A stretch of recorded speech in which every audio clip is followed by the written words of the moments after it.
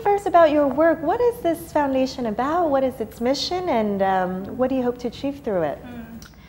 Actually, I have to say that at first, I really didn't mean to build a foundations, but it comes from the movement and from the heart of young people that cannot just stay and do nothing, looking at the situations about social issues, about human rights issues and environmental issues that happen around us in Kalimantan. So this foundation just founded last year in 2016, and actually just May 16th it's 1 year anniversary actually of this Ranu Welum Foundations. And Ranu Welum itself comes from the word of Dayak Manyan language, that's my mother tongue, so it means living water.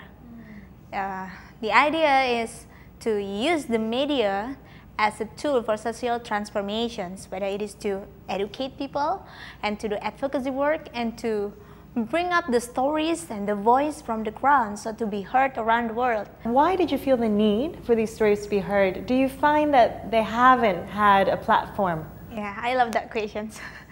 Yeah, so I mentioned on the stage previously when I go out, from Kalimantan Island, people always ask me two main questions. The first is, do Dayak people still eat human meat? They ask. And then the second question is, do Dayak people wearing, like bark skins or naked? So they like many people outside Kalimantan have a thought that we are still very primitive because Kalimantan is very famous with the forest, and they think that, okay, maybe we live in the forest just like orangutan. That's what they think. And I realized that it's because of lack of information and references that provided about us. So you talk about social issues, indigenous rights issues through your media activism. Do you also talk about environmental issues? Is that a big focus for you? Right. So as a Dayak people, we live very close with the forest, like with the environment. So when you talk about indigenous group, you cannot separate it from the environment issue because, like I said, the natives always the guardians of the forest, the guardians of the water, the guardians of the soil. Because we really know how to treat it as we live already hundreds years, even 1,000 years in the island.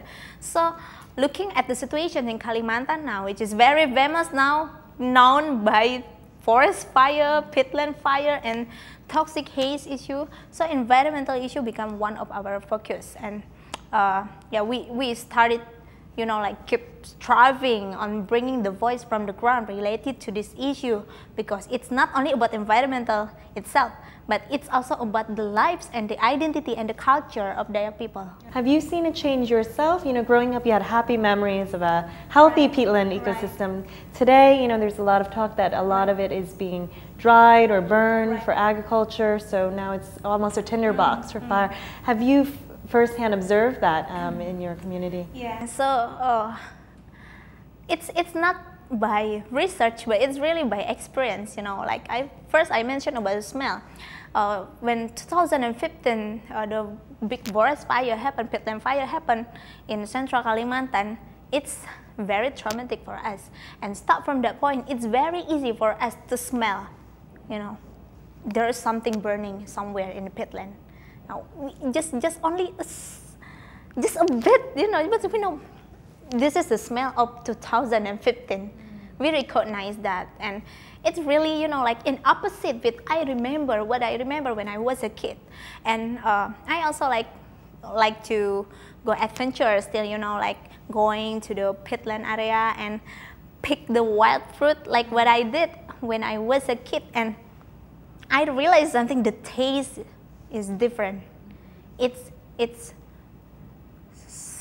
bitter. But I remember this fruit, it must be very sweet, but why it's bitter? It grows in the same peatland, or it's already different. So that's why I realized the peatland already changed around us. Now that you've seen these changes, what are some of your concerns? What do you think some of the biggest challenges are for yourself and your community? Previously, we didn't realize anything about this, when the peatland fire happened, we just think, okay, this is a natural thing that always happen because it's already started since '97. So including this year, it will be 20 years for us to see the fire around the peatland. But what become our concern now is this peatland actually, when it burns, you know, it resulted the particle, a very small particle, only size 2.5 micro, and it cannot be filtered by your lung.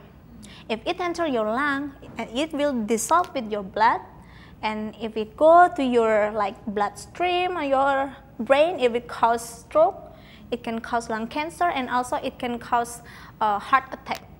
And it's different with the particles that produced by vehicle pollutions. This is produced by peatland fire.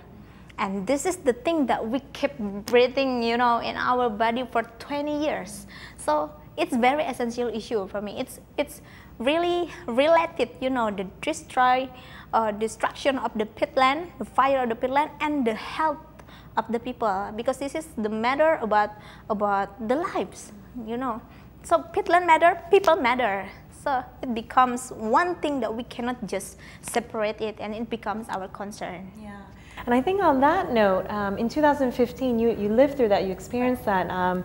You were referencing some of the things you saw, which were quite traumatic. If you can just recount, yeah, how that changed your community and maybe sparked something in yourself.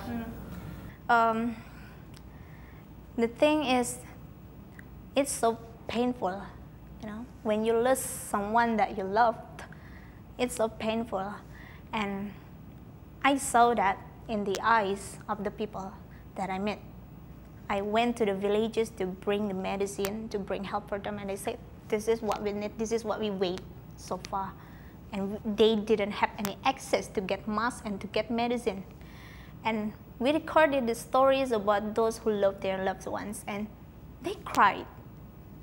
It's really painful, you know, for us. Like, it's different. You only know, okay, there, some people died, and because of haze, because of fire. But when you listen to their story, when you watch everything by your own self, you just cannot stop. It's very difficult for me because I'm not the outsider that come to help the people, you know. I'm the one that lived there, and I experienced it, that it's very difficult for us to survive in that kind of situations. We live in the town, in the city, and we have mask, at least compared than the others that live in the villages. They have nothing to survive and to protect themselves. So that's why I said this is very essential. And we started from a very small thing. I started to talk to my friends, to my communities, what we can do about this. Yeah.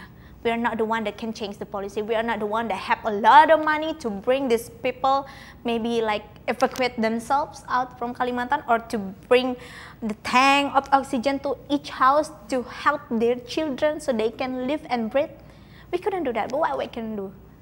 We just start with that. Like I said in the stage, we start with cooking. We cook for the local firefighters. And when you have a very good intentions and determinations to do good things, to help others by sacrifice yourself, so the way will be opened, you know. And that's exactly what we experience. We just keep ourselves, we ride motorbike for hours to bring all the supplies to the villagers, and start from that point, you know. Like, we bring the stories, we make it be heard, and people say, we never know that, because now we know, we want to help you. And that's what I feel. Media is very powerful thing to change, you know, for social transformation, and it changes us not only in our mind but also in our hearts. And even though sometimes it's very challenging to do this, because yeah, like I said, we are actually can choose if we want to be a victim. But no, we don't want to be a silent victim. We want to be a hero. We want to be the one that stands for our people. So that's why we keep doing this.